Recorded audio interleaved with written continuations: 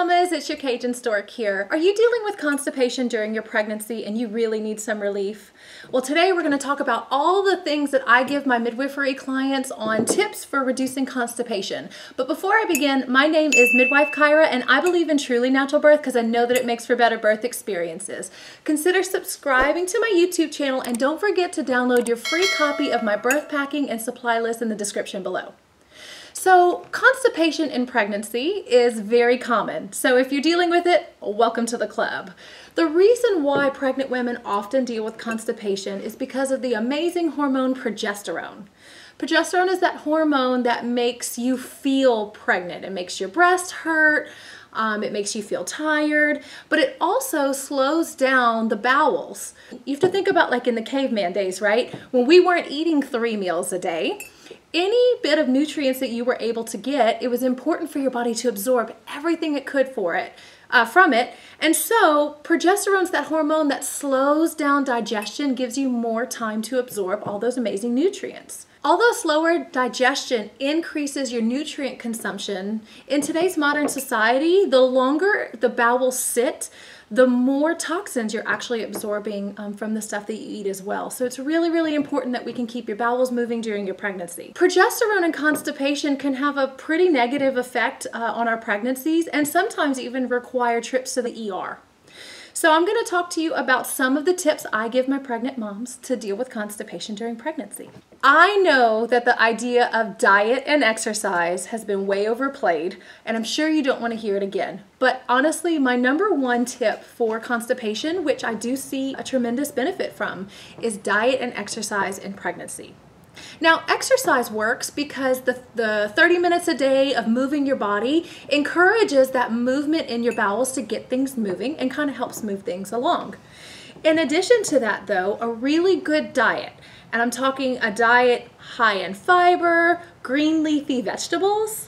I know you don't want to eat green leafy vegetables, but it's so important. High in fiber, things like berries, nuts and seeds, bananas, things like that. These are all things that can keep things moving for you in your pregnancy. So in my practice, when a woman comes to me and tells me she's been dealing with constipation, my first question is, were you constipated prior to pregnancy? How often do you move your bowels? And that can give us a clue on what kind of dietary changes we may be needing to make. If you just will not eat green leafy vegetables, there are some supplements that you can take to supplement green leafy vegetables. For example, alfalfa. Alfalfa is a natural supplement that you can often take during pregnancy. Of course, talk to your doctor or midwife first. That not only can help move the bowels, but it's a sneaky way to get in green leafy vegetables and it improves your iron levels. Look at your diet. Write down everything you eat for a week. See how it really looks. Because once you're looking at it, you tend to hold yourself a little bit more accountable and realize, oh my gosh, it's not as good as I thought it was. So diet and exercise, #1. #2, hydration. Again, I'm sure you're tired of hearing that too.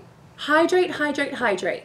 An easy way to know how much water you're supposed to be drinking each day is to take your body weight in pounds, divide it by 2, and that would be how many ounces you need.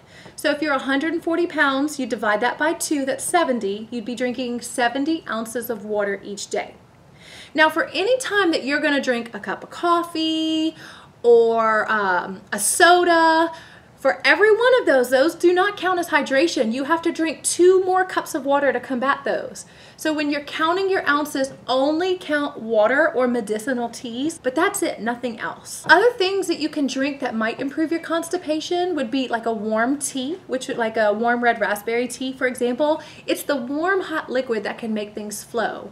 And also, I had a client who had a tremendous benefit from drinking warm lemon water. First thing in the morning, right when she'd wake up, she'd squeeze a lemon into her water and she says it moved things so quickly. Supplement-wise, there are safe medications that you can take during your pregnancy to get your bowels moving, but as a midwife, I always recommend that we would jump into supplements first because chances are you're lacking something. So #1, my supplement recommendation would be magnesium, also known as Natural Calm. You probably heard me talk about Natural Calm in my stress relief video, so not only is it good for stress relief, but also it's a magnesium-based drink that can help move your bowels. In fact, it's one of the benefits of it that I give to my moms. Something else that you can do is increase your vitamin C. So you should be taking at least 1,000 milligrams a day, and some moms might take more, but be sure you're doing this under the guidance of your midwife or your physician. Higher doses of vitamin C can actually move your bowels as a side effect. Personally, I prefer the magnesium, but vitamin C is also another way. And as I mentioned earlier in this video, alfalfa can be one of those things that move your bowels. So I'm going to put a link to all of those items in the description below so you can find them if you're looking for them. But those are some tips that I have for that. Now, when do you worry about your bowels not moving? So, as I said earlier, the longer food sits in your digestive tract, the more you're absorbing nutrients first, and then eventually toxins. With that said, I really like my moms to move their bowels every day, and if not, at least every other day.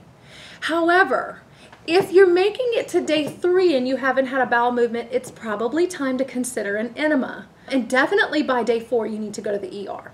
You can get a Fleet's enema at any CVS or store, pretty much anywhere. And in general, it's relatively safe to use in pregnancy. Although I know what you're probably thinking, I've heard of people using enemas to induce labor. So again, be sure you talk to your doctor or your midwife about this. But the benefit of getting the bowels moving oftentimes will outweigh the risk of an enema if you're severely constipated in pregnancy. What you need to know is if you resort to an enema and you do not move your bowels, you need to go to the ER, because there are times that constipation in pregnancy can actually get impacted. Your bowels will get impacted and you'll need some medical assistance. Now, what about iron supplementing? I know that iron supplements tend to cause constipation. However, if you watched my anemia in pregnancy video, which I'm going to post right here, I have listed several iron supplements that you can take during pregnancy that won't cause constipation. In fact, why don't you follow me over there and we can go watch it together. Bye-bye.